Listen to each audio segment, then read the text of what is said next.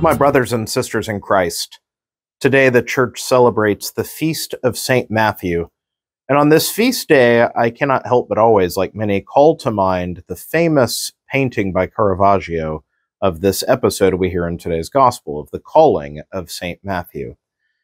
The reason I always think of this is that some of the most striking conversation pieces around this painting link so theologically with what's at the heart of the gospel passage today, as well as how it applies to today's world.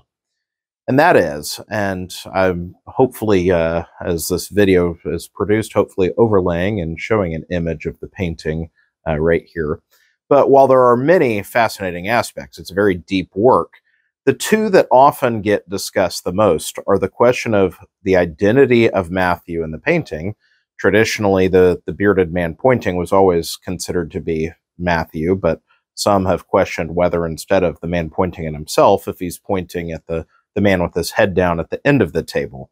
This has been a more modern question, but nonetheless, there's the question of identity. Is the man pointing as if to say, who me, or who him? And anyway, there's the questioning of the calling. The second is the way in which Christ's hand is postured in the painting.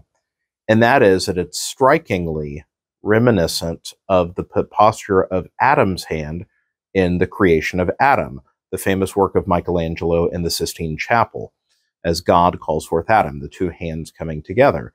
This seems to point to Jesus as the second Adam, as he's established in the New Testament. Why do I bring all of this up?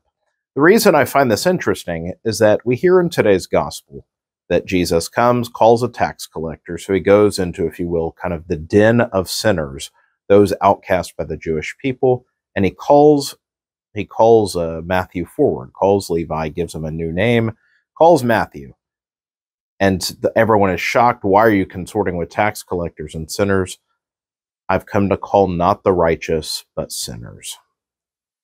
In a world that's obsessed with identity politics today, the question seems to be of, what is my identity? Who gets to decide what my identity is? But when we hear these words, I've come to call not the righteous, but sinners. The sick need a physician. Healthy people don't need a physician, but the sick do. Christ in this comes in as the second Adam. Adam, who through his fall into sin was estranged from God and cast all of human condition into this depravity. Jesus comes as the second Adam, the one to set things right. And so in Jesus, we find not only God calling us, but God also showing us the way to recreation. Jesus calls us forth into our proper identity, not that which is disfigured and lost, but as beloved sons and daughters of God. And so he comes to call us. What is our identity beyond that of a beloved son or daughter of God? Our identity is what God calls us to. Not what I choose, not what the world decides for me, but God's calling. His calling to you and I is central to our identity. We are each called, and as we hear in the first reading, as Paul says, we are called in different ways.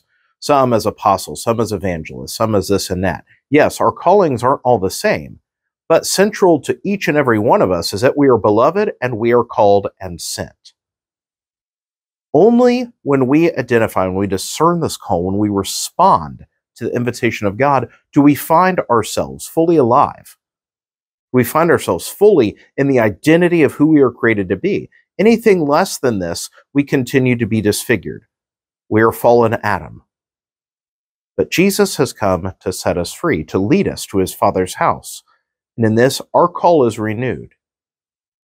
My brothers and sisters, today is about the calling of St. Matthew, apostle and evangelist, but it helps to spotlight the calling of each and every one of us, that we are called, and that only in our response can we find the fullness of who we are. Our identity is not out there somewhere. Our identity is right here, what God reveals it to be. We are loved, we are called, Until we answer that call, we will never be the fullness of ourselves. St. Matthew, pray for us.